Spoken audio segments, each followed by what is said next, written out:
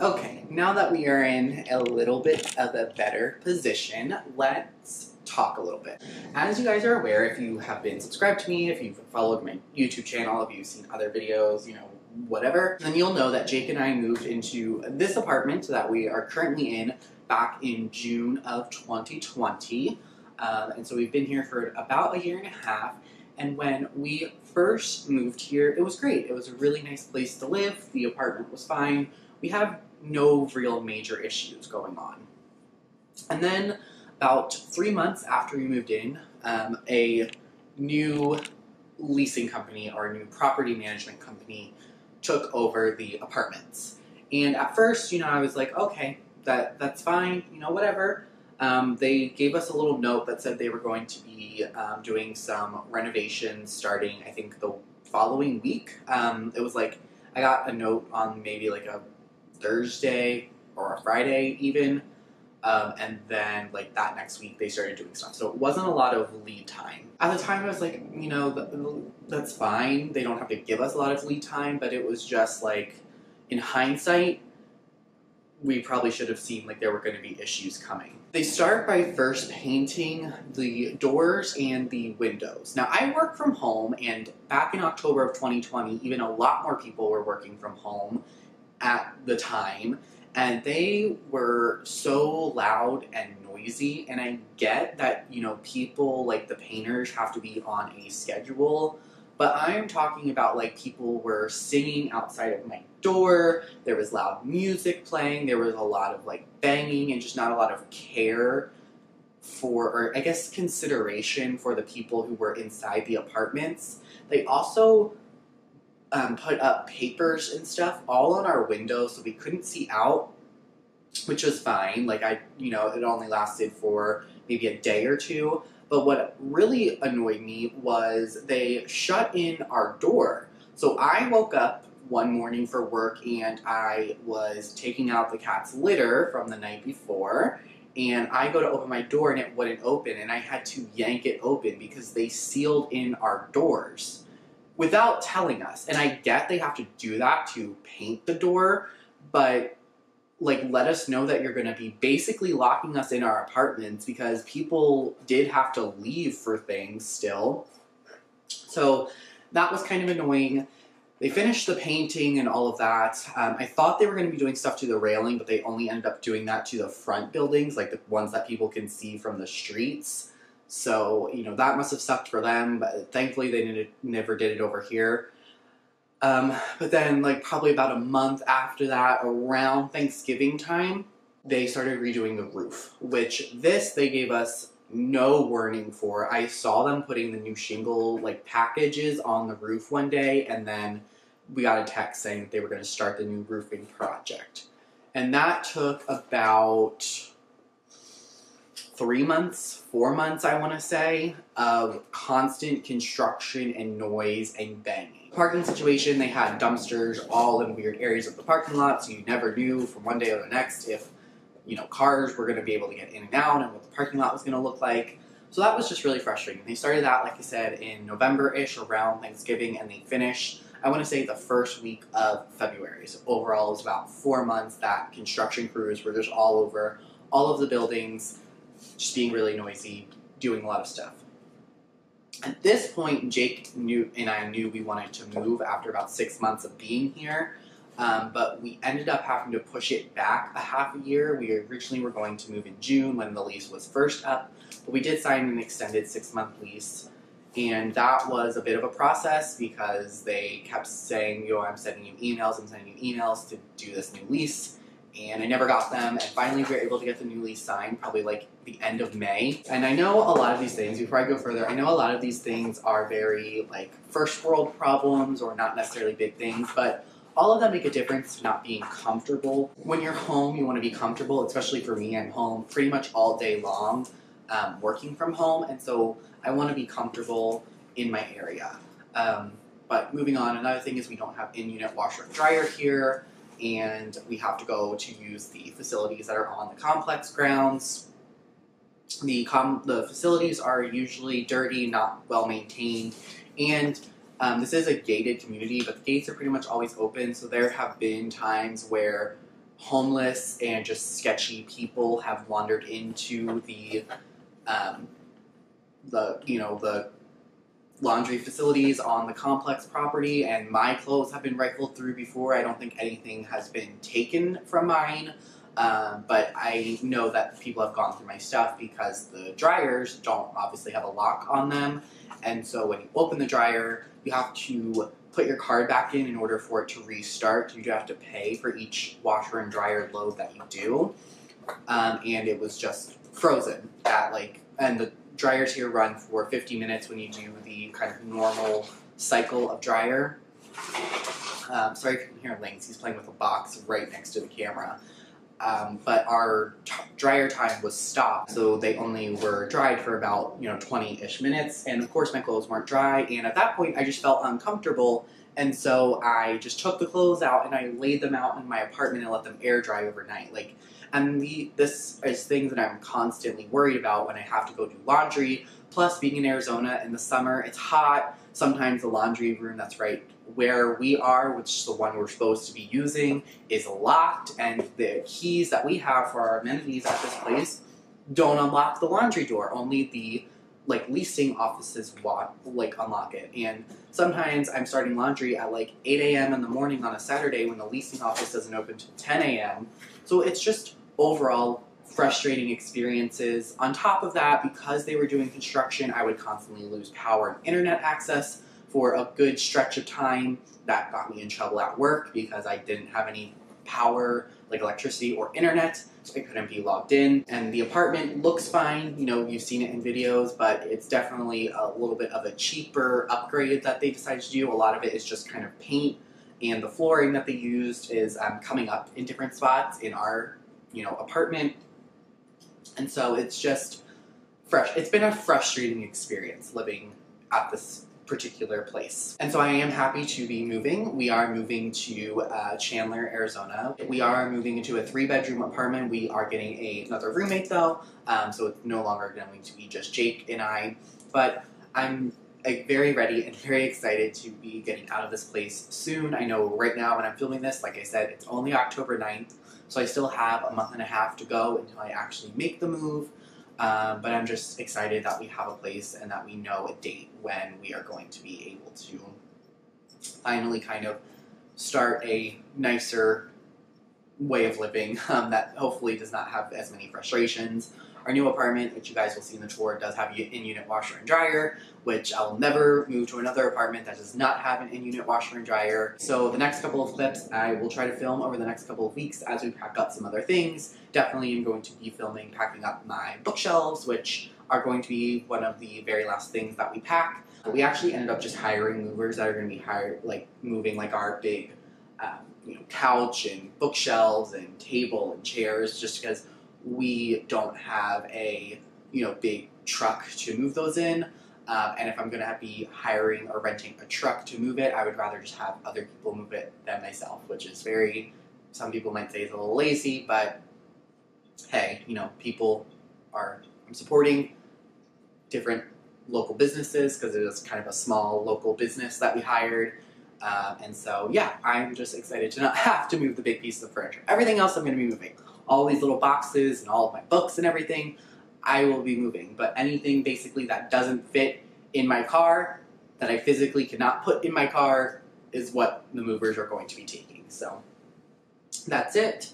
Thanks so much for watching this vlog. I know it's just kind of started, but yeah, I will kind of be back to you again. I don't know the next time I'm going to be having a sit-down clip for this vlog, but I am so excited that this move is finally happening. You guys have no idea. So, until I speak to you again,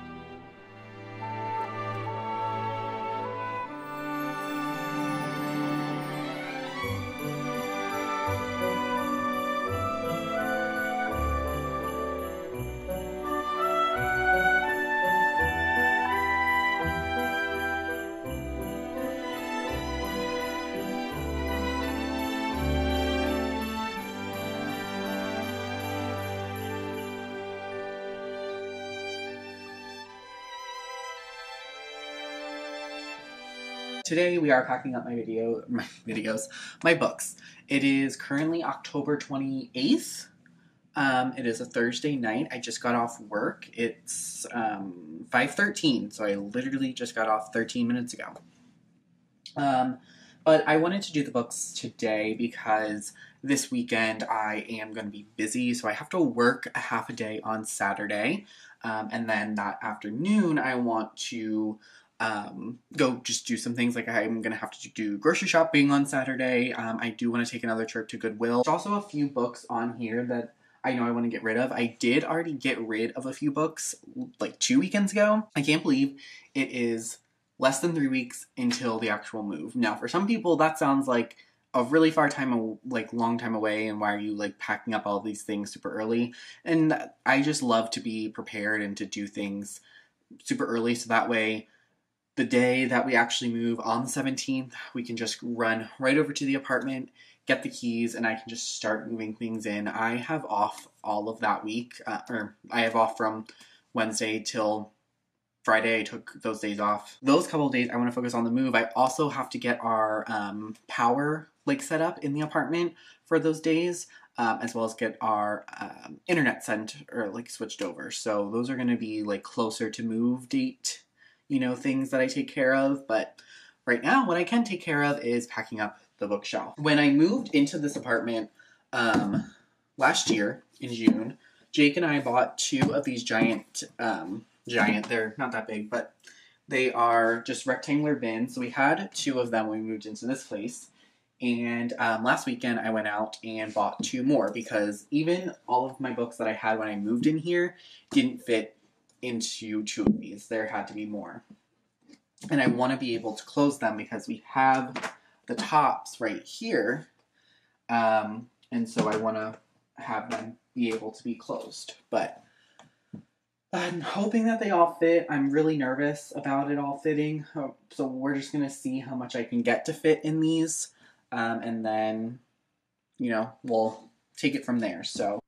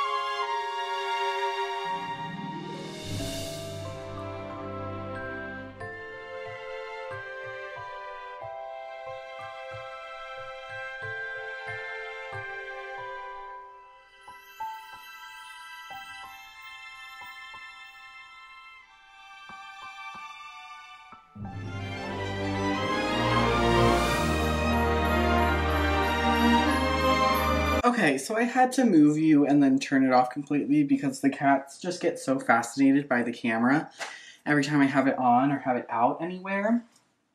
So let me actually pick you up. We're going on an adventure. But I'll show you the bookshelves close up. They are practically empty. Basically everything that's left on here, I can't really pack up just yet. I'm going to be donating. 2 of them are ARCs that I never read, and then one of them is a Book of the Month book that I thought was just like a regular mystery thriller, but I watched Gabby Reads do a like a vlog with that book, and she said that it has a lot of kind of dark, heavy topics, some of which I'm not comfortable reading about, specifically involving children. So I was like, hey, you know what?